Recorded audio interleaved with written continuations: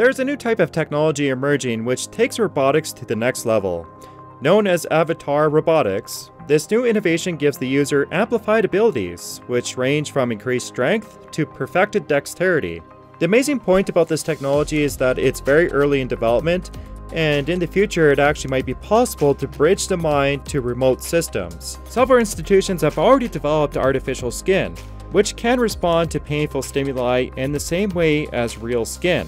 But the ultimate connection would somehow be a direct link to the brain. Now, there are some very primitive brain implants which can do this already, but a groundbreaking system would probably be able to remotely fire neurons. Now, if these technologies all pan out, the future is going to be a really weird place, because you would be able to directly link to another body, or even another life form.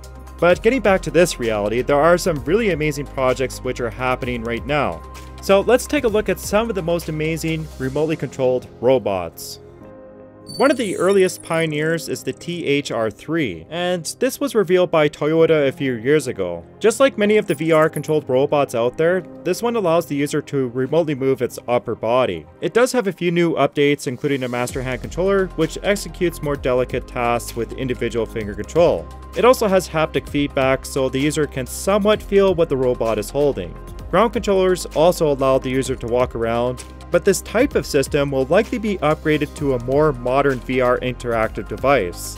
Maybe something like the Holotron, where users can have a full force feedback system. So there really is no limitation to the type of control you can have over these types of robots. The next position might seem a little bit counterintuitive, and it's called the Model T. Now, this particular stacker is directly controlled by a human using a stock standard VR setup, which means that it can be operated anywhere in the world. The Model T has around 22 degrees of freedom and a latency of around 50 milliseconds, which is pretty decent for remote operation. Trials are already being performed, and the Model T should be utilized in about 20 stores next year. Now, this does bring up a lot of questions because a human is doing the work anyways, and it does make you wonder if they would outsource the labor to a different country and pay pennies on the dollar. So there definitely would be a balance between labor and equipment costs. But a larger variant in a warehouse or even a work site might actually prove to be very useful. At number 5, the Guardian XT.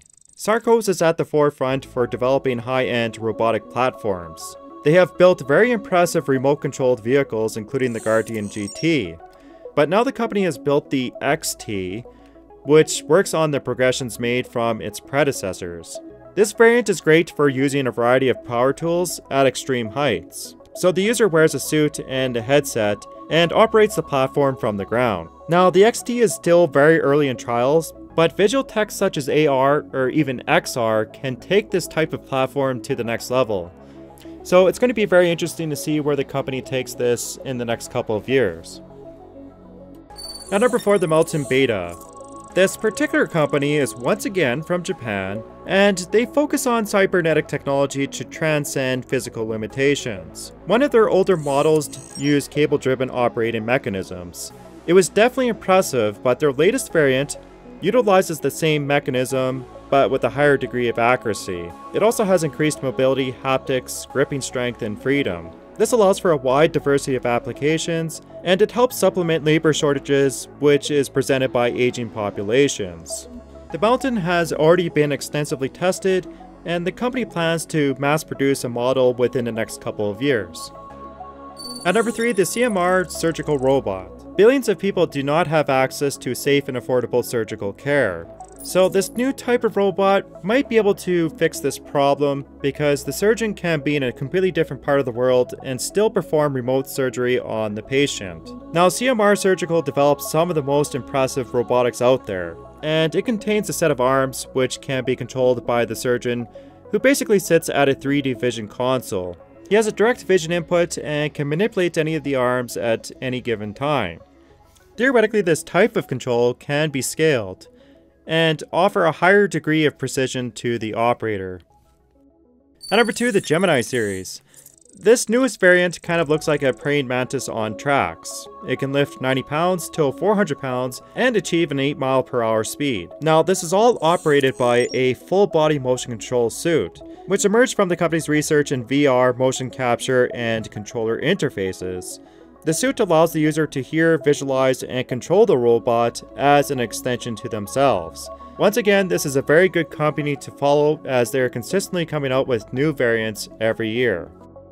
The robots we have covered so far have excellent input control, but the brain functions bi-directionally, so you need to be able to feel what the robot is feeling for maximum accuracy. Now, a very interesting project presented by the University of Pittsburgh and UPMC has allowed Nathan Copeland to become the first individual to regain the sense of touch due to a BCI implant in a haptic feedback system. Electrodes in his motor and sensory cortex allow him to move this robotic arm with touch feedback, meaning that he can feel what the robot is touching, and this has dramatically increased his response time. The team also believes that they can improve this system through more trial runs. So the stuff I said at the beginning of the video is not really crazy at all, and it actually is possible to control systems and actually feel outside of your body. At number 1, the Jinki Type 0. The fun fact about robot avatars is that you can build them as big as you want. Now, this particular machine is roughly 20 feet tall, and it gives you basically superpowers. The machine has 3 fingers on each hand, so it can grab and manipulate objects, hopefully not people, to a high degree of accuracy. The operator sits in a very complex operator platform with VR goggles, so it can see through the cameras on the robot and perform these maneuvers in real time. It definitely has Method 1 vibes, but for now it's a stationary platform. However, it does show that there is no limit to robotic avatar technology. So once again, thanks for watching, please like the video if you enjoyed it, and also make sure to subscribe to my channel.